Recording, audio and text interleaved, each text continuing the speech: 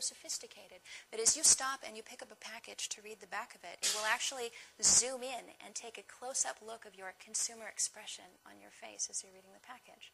Companies who do that include a company called, you get this right, EnviroCell, S-E-L-L, is selling in the environment. They will actually come in for a fee and wire any retail establishment or restaurant with extensive and sophisticated surveillance equipment that will actually record people's conversations. They will actually even send in fake shoppers who will push a little cart around next to you and record everything you say and do. They will actually take...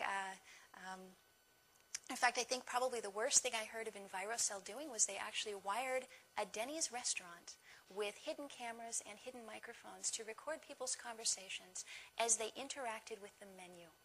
And their stated reason is they want to improve your shopping experience. This is all for your own good. It's going to make things better in that restaurant for you. Now, if you can imagine that all of this infrastructure is in place, oh, and let me name a few other things. They have thermal heat sensors that can track you around the store. They have trackers in the floor that can tell how much you weigh as you stand in front of something. So you take all of this sophisticated surveillance and tracking technology, and the only thing that they have not been able to do as they track you around and see what color hair you have and what's in your basket is they have not been able to tell exactly who you are, unless you did something like pay with a credit card or scan a supermarket card, which is something I would recommend everyone in this room stop doing immediately. Pay cash while you can. Now, the thing they've not been able to do is know who you are. With this, let me see if I can get it back up, okay? There we go. With this new loyalty card, which, by the way, you would probably not even know you were carrying, with this new loyalty card, they can identify you as you walk in the door, and they can then track you actually around the store. There are shelves with digital, real-time price changers on them, where actually you can, and in fact, one of their ideas here is to offer different prices to different people. So as you approach the shelf would actually be able to interact with some device that would beam your identity, maybe like a mobile speed pass. There's a store called Stop and Shop in New England that's actually using mobile speed pass devices for payment. The prototype is you would beam your little speed pass at the shelf, and the shelf would beam back your own unique individual price. Now, ultimately, the goal would be to charge everyone a different price based on who they are, and of course, they can't do that until they've identified who you are. And the idea for those bottom feeders or those thieves or those people at the bottom of the shopping profitability tier, the idea would be to make them pull their weight by charging them incredibly high prices, or discourage them from being there at all because, of course, they're just taking up space and pushing around a cart and breathing the air and using up your cashier's time. And we don't want those kind of shoppers around here. And hopefully one of these days we'll figure out how to get rid of them altogether. So the next thing they're working on is putting these identifying chips into credit cards. And in fact, IBM has a proposal underway right now to embed these remote identification chips into people's checkbooks, their ATM cards, their passbooks, so that the same thing can happen to you when you walk through the door of your bank. So as you walk into the bank, the stated goal here is that they would know how valuable you were to the bank so they'd know how to treat you. So if you're the person who has, $500,000 in your bank right up to the federal insurance limit, then who knows, the bank manager may come over with a glass of wine and invite you into his office. If you're the schmo who walks in with 37 cents in your bank account, those doors may actually close up and you may find yourself rerouted down to the basement where there's a swinging light bulb and a teller and a line 50 people long. And that's almost happened to me actually at my bank branch in Cambridge, where they actually have put the tellers down in the basement, almost in the dark. It's kind of creepy. I don't believe they can identify us yet through our bank cards, but it's definitely coming.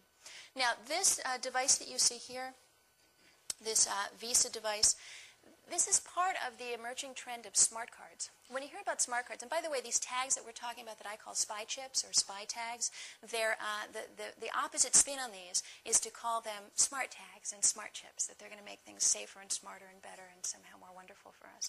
They're doing the same thing with the credit cards. If you are offered a credit card with a smart chip in it, run screaming, say no. You really don't want that chip in there because the chip can contain all sorts of information about you. It can be more sophisticated than simply the number that identifies you or that beams out your identity over a distance. It can actually contain much more detailed information about you, and even where you've used the card, your last couple of shopping trips could be stored on there. There's really no limit to what they can put on there because they can store data.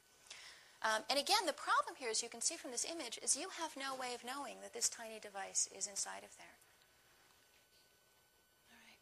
And now, when you're in the store, what else could happen to violate your privacy using RFID? Well, Gillette has actually been using these tags to violate people's privacy in the name of stopping shoplifters.